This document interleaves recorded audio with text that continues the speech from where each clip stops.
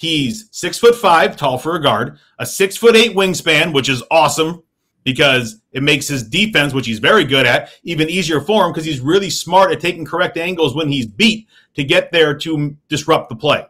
Defensively, he's been there. That's not been a question. Offensively, we don't know how great he can be. He has a limit that, if he can start averaging 12, 13 points a game for us, that's a good start. Casey's trying to find a way to get him into the games. The latest idea is let him be the leader of the second squad. Come off the bench and run the team that way. He had one great game so far, 11 points, 12 rebounds a a week or two ago.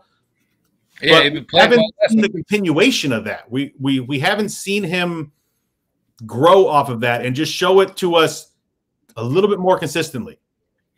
Yeah, I mean, he needs to be more aggressive, flat out. And as a fan of Killian Hayes and a fan of Michigan State, I get to watch Killian Hayes and Tyson Walker both not shoot the ball, and it's beyond frustrating because with Killian, he's got the defense. He had Trae Young in like a torture chamber last night. It's one of the big reasons why the Pistons won the game, and he balled out on offense too. I think he had 11 points or 4 boards and like 6 assists or something. So he plays a good all-around game. He can rebound, he can pass really well, and he can defend. It's just about getting those shots up and getting, the confidence to when he does try to attack, try to finish through guys, try to create contact where a lot of his drives, it was a problem last year. It's been a problem this year.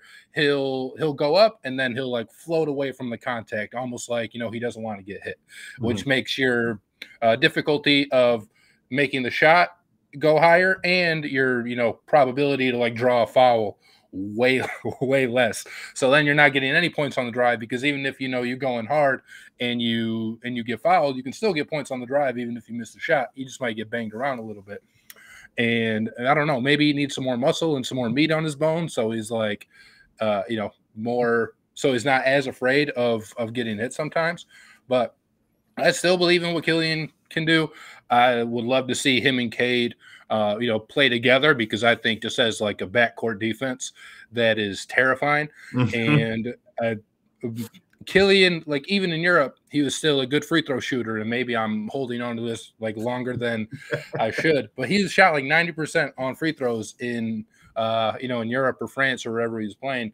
And usually that translates you into a good 3-point shooter, and we haven't seen that yet. But I'm still holding out hope to where if you can just get more confidence with your shot, that he can develop into a 37, 38% 3-point shooter, and then it'll make defenses respect you more. And then maybe he'll want to go to the basket more because guys will close out harder, they'll fall for pump fakes, things like that.